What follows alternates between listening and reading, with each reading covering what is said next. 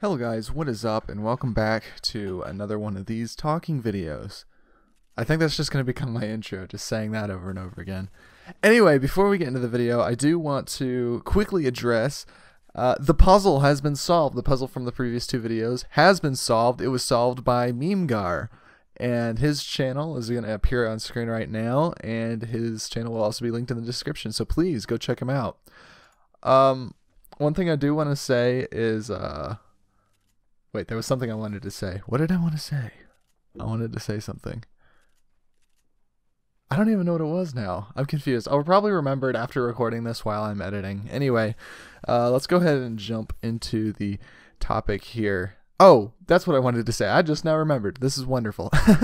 Anyway, for Memegar's prize, he asked for a shout out and just a shout out. So that's what he's getting here. He just wanted the shout out. So,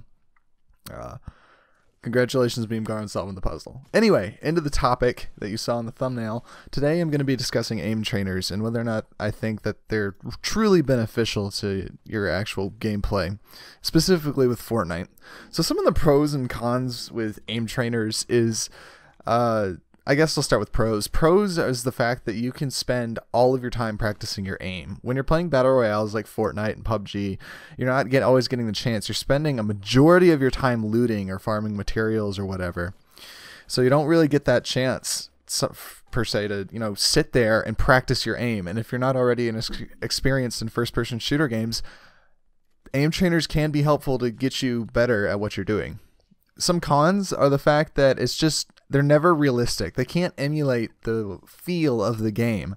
And that's why there are pros that say aim trainers are great, and there are pros that say aim trainers are a waste of your time. You just need to practice the game, play in the game. So those are the pros, sort of the pros and cons. It's really all based on feel. I want to mention some aim trainer games before I get into my opinion about them. The three that come to mind almost instantly are Osu, which is 2D. It's like clicking circles, 2D circles, so it's not 3D. You're not actually aiming in a 3D space. It's just like on your desktop, how that's 2D. Osu's the same way, but Osu is stupidly hard. It requires you to move your mouse at ridiculous speeds, so it can still be considered an aim trainer. There's also Kovacs FPS aim trainer. That's you can get that on Steam for $10. I'm not going to link in the description. I'm not a sellout.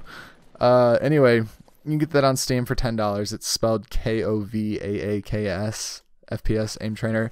The reason that's come into the light recently, I think, is really just because it was discovered. Tfue basically started playing it on stream, just to show off how good and fast his aim was, and that's what he's been doing for a while now. Another one is a popular flash game similar to Osu called Aim Booster, but instead of being a rhythm-based game, Aim Booster, you just click as fast as you can. And finally, the last one I can think about would be like in the Fortnite creative mode, actual aim trainers, where it just like slides you along on a conveyor belt in creative, and then you get to shoot like those white boxes, and then that's the sort of aim trainer. Now, my opinion on aim trainers is actually a little complicated. I think that I think that they are helpful for a very specific group of people, and that is people who are new to mouse and keyboard. If you are new on your mouse and your keyboard, then aim trainers, yes, they're a must. You should play a few aim trainers, and you should spend like 15 minutes a day before you go play your game, just so that you can get your aim better. And then as soon as you hit a certain point, and I think that you just need to feel it, like as a player. I sort of hit that point recently, and my Fortnite gameplay has been getting a lot better because I've been spending less time in aim trainers and more time playing Fortnite. So I think that there's a certain point when you need to stop playing aim trainers and you need to really knuckle down and focus on the game you want to play. And that's probably after you have a pretty good grasp of the game's mechanics and you're noticing that you're doing all right, but you're not doing amazing. So that's sort of what I think aim trainers are for. They're for people who are new to like using keyboard and mouse or something like that.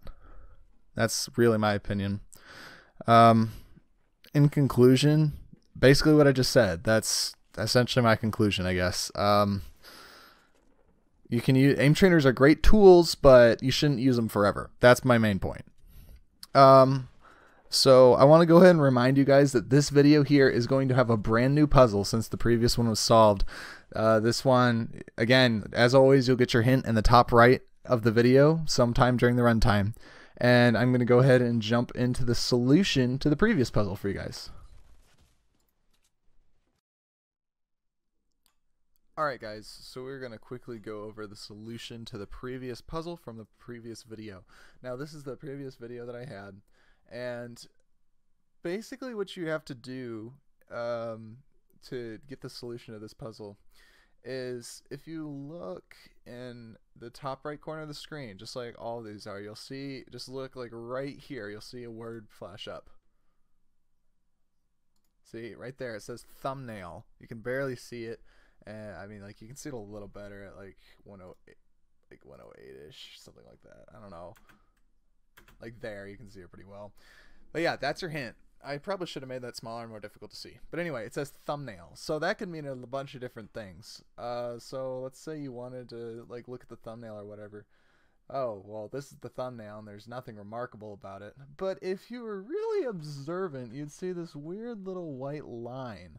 I can't really gesture to it because YouTube will cover it up, but it's like this little white line right here-ish, like right when it's right under where my mouse is right now. See that? You can also see it in this other one over here. So what you had to do to solve this puzzle was you had to download the thumbnail so you could get the full 1280 by 720 size. So I actually don't know how to do it off the top of my head, so what I'm going to do is I'm going to look up how to download YouTube thumbnail. So then I think this is a good one. Yeah. And then, yeah, here's the link. So here is the link that you can use to download YouTube thumbnails. That's not what I wanted. I wanted this right here. Come on, work with me. Alright, whatever. I'm just going to click on it to get it. Alright. So now it's here, but obviously I still have to fill in the video ID to get this. Essentially this is just I'm just following a YouTube tutorial on how to download a thumbnail. So I just grab the video ID off of here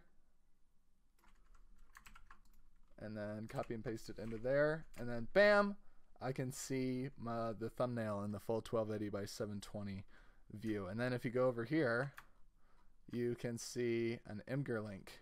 And if you were to say follow that Memegar link, let me pull up this over here, and I want to get that up. So if you go to this Memegar link, memegar.com/UKYITJZ, that takes you here, and there you go. You just completed the puzzle. So that is how you completed the puzzle from the previous video. And there is a new puzzle in this video. Don't forget, there's a new one in this video. So good luck with that, guys. Anyway, peace out.